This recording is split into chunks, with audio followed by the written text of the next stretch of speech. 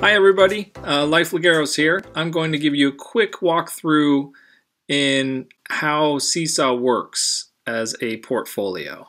So this handy graphic from SeeSaw shows the general cycle, which begins with students creating posts, teachers approving them, and then those being made public in the journal, which allows families to see them.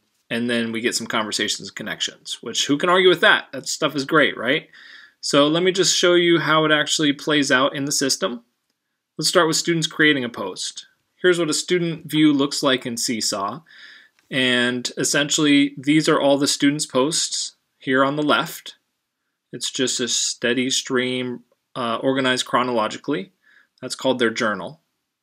And to make a post, they have this add button, which gives them access to all these tools. Very intuitive, very creative, and can be layered in. So notice with the drawing one, you can draw something and then you can speak over it, or you can put text, or you can make a little video, etc. Excellent tools, very intuitive.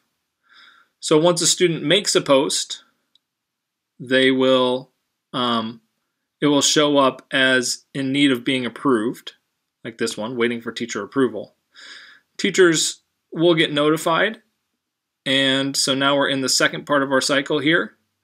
Teachers approving the posts.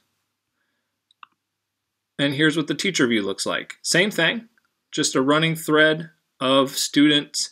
In this case, though, I have all my students. That's the class journal. Or I could click into any particular students over here if I wanted to. I see that I have some posts that I need to approve, so I can go into review to do that. And once I approve those posts, they will show up and be available for families as well. The only other thing, the other way you can push things out, there's these activities, which basically are assignments. And from a teacher view, you can go in and see, for any assignment, you can see all the responses from students for that assignment.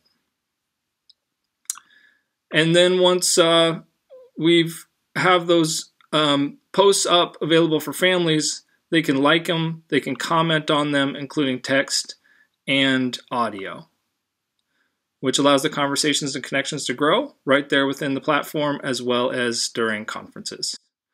So that's the quick tour. It's quite a powerful tool. Can't wait to see what you do with it. Let me know if you have any questions.